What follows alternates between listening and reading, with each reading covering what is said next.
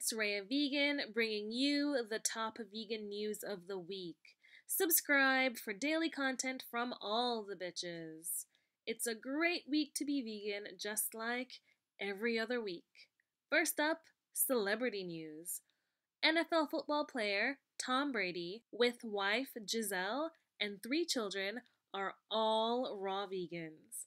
Months ago, Tom has released a $200 recipe book called Nutrition Manual that sold out before its release, and features avocado ice cream, among other raw vegan creations.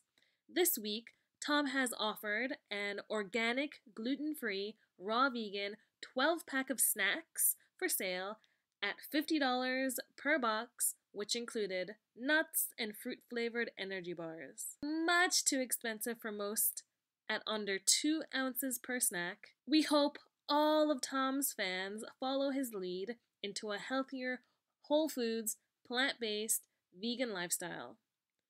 Good news! Today, the manual and box of snacks are back on sale on his website.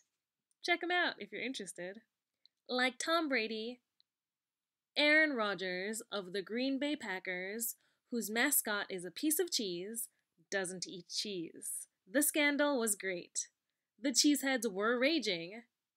Aaron, we're glad you stood your ground and did the best for your body and the planet. Also, controversial and super awesome, San Francisco 49ers quarterback Colin Kaepernick announced that he and his girlfriend Nessa have gone vegan. What's going on with NFL players? They're all going vegan and it's awesome.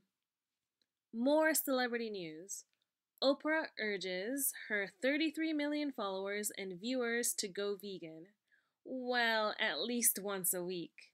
Oprah interviewed President of the Humane Society of the United States, Wayne Pacelle, on the Oprah Winfrey Show's Super Soul Sunday this past weekend to discuss the connection of humans to animals.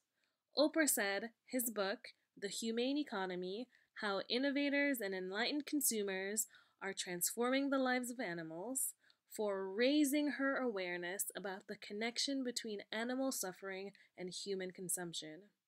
That's all for the top vegan news of the week with Reaha Vegan.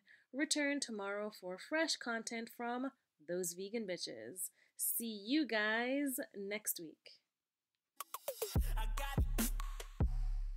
Crates of live chickens flew off the back of a moving truck and right onto the doorstep of a Kentucky Fried Chicken restaurant outside of Melbourne, Australia.